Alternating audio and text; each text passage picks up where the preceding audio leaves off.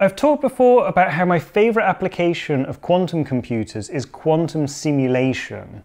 So I thought I'd make a video about it to explain what it is, why I'm so hyped for it, and also later on in the video I'm going to be running my very own quantum simulation on an IBM quantum computer. I'm going to be using a software development kit called Qiskit, who are in fact sponsoring this video. And what's really cool is this is available to anyone for free to run software on a quantum computer. So more on that later. But first of all, why am I so excited about quantum simulation? Now, quantum simulation is a really promising route to discover the technologies of the future by helping us investigate or discover new materials with new physical properties.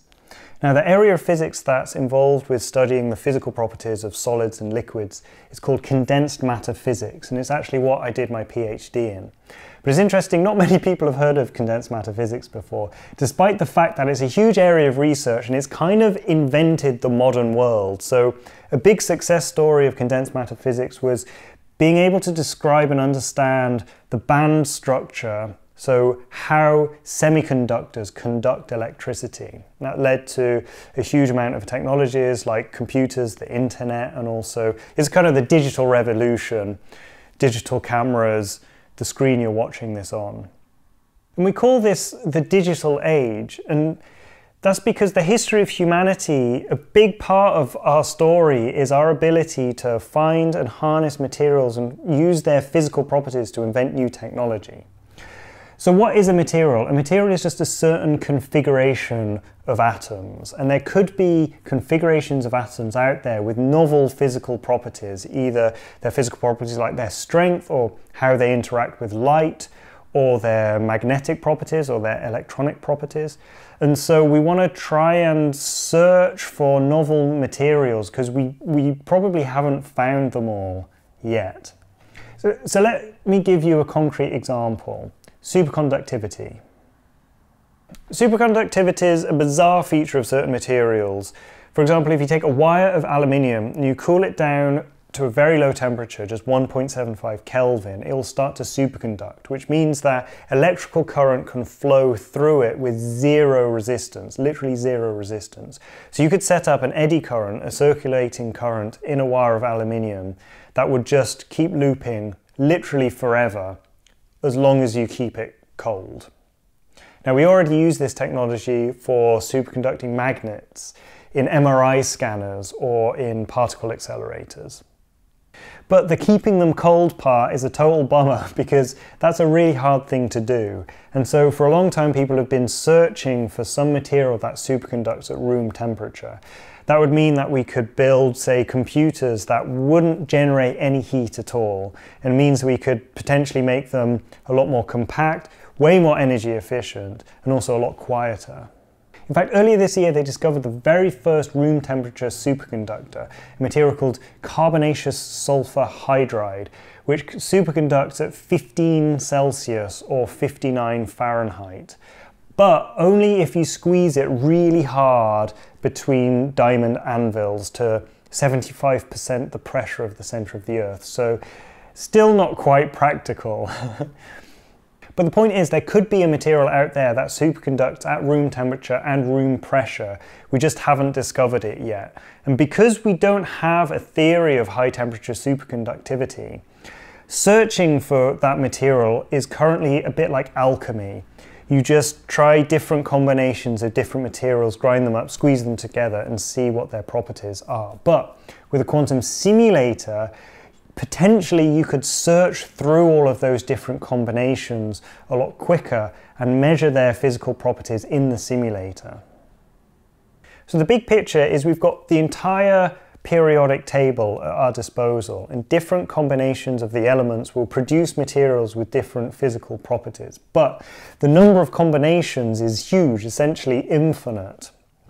But that's just one aspect. Another aspect is what happens when we bring those materials together, and that's essentially chemistry. And now we're faced with another infinite set of combinations, not just the materials, but then also the combinations of different materials interacting with other materials. But we can use quantum simulation to simulate those interactions as well. So here's an example from chemistry.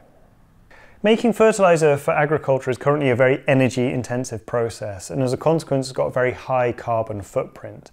Now, if we could somehow improve the catalyst we use to convert molecular nitrogen into a form that plants can use, we could reduce the energy expenditure of this process, and actually bacteria somehow do this way more efficiently than our current processes do. This is the catalyst that bacteria use, and we'd really love to understand the quantum physics of this chemical reaction.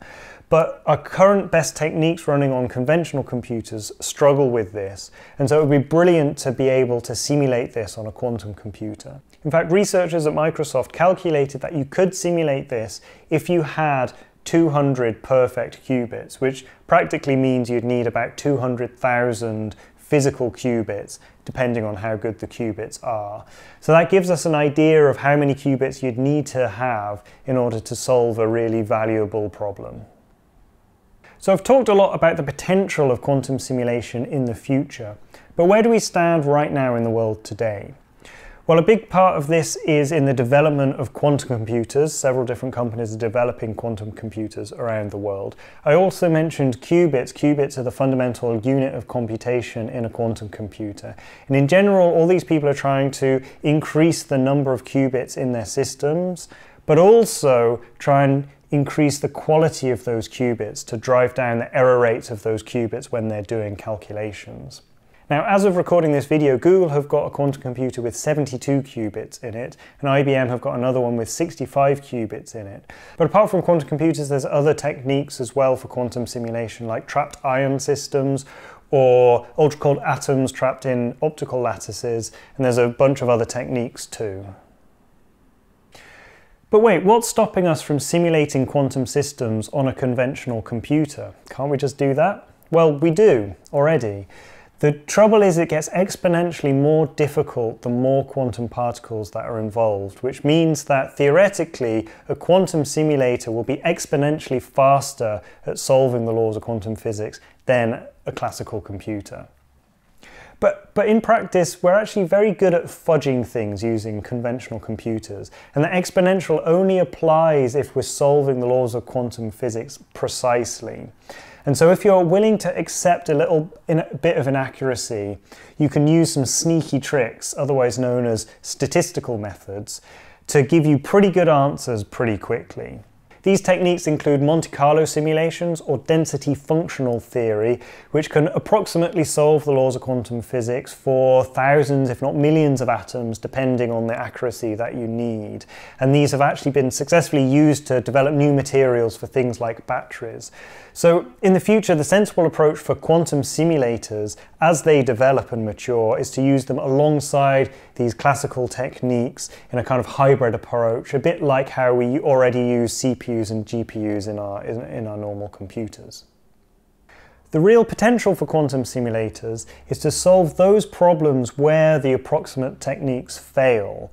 This would be in problems where even a small error in calculating the energy levels of a molecule or an atom leads to big errors in, say, the rate of a chemical reaction, or in superconductors where the whole behavior of the material depends very strongly on the precise interaction between an electron and an atom.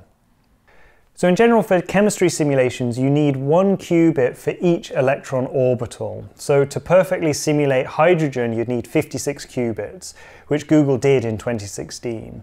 But in practice, that's an upper limit. You can actually use encodings that decrease that number. In 2017, IBM simulated lithium hydride and also beryllium hydride. And in 2019, IonQ managed to simulate water using a trapped ion system. Okay, so now time to run an actual quantum simulation. So I'm currently connected to a quantum computer at IBM, and in this simulation what I'm trying to do is find the natural configuration of a lithium hydride molecule, so the distance between the lithium atom and a hydrogen atom in that molecule, so the lowest energy state of that atom. So here I'm plotting the results. The orange points are from the quantum simulation compared to the exact solution. And it's got the right answer. The lowest energy is the correct distance between the atoms at 1.5 angstroms. So this is a pretty simple simulation, but the fact that I'm running it on an actual quantum computer is pretty cool. But what's really cool about this is that it's open to the public. So any of you could write some code and access IBM's quantum computers as well, which I think is amazing. This is using a software library called Qiskit, and I learned how to use it using Qiskit's YouTube channel, which have got a bunch of really good tutorials on many different aspects, not just quantum simulation, but some famous quantum algorithms like Shor's algorithm, Grover's algorithm, and some quantum machine learning stuff. And I think this is cool because a bunch of people have asked me over the years like how to get into quantum computing or how to learn quantum physics. And I think this is a really good way of going about it because it gives you a motivation to learn about those features of quantum physics like superposition and entanglement by actually getting in and getting your hands dirty. So I've linked to the YouTube channel in the description below, so make sure you go check that out. And you can learn also how to run a quantum simulation from your kitchen. So the question is, how long is it going to be until there's a quantum computer that's good enough to actually solve some of these real-world problems? Well, here are the best universal quantum computers that exist in the world today. Now, IBM have released their roadmap for the next few years on what they hope to produce, over 1,000 qubits in a system by 2023.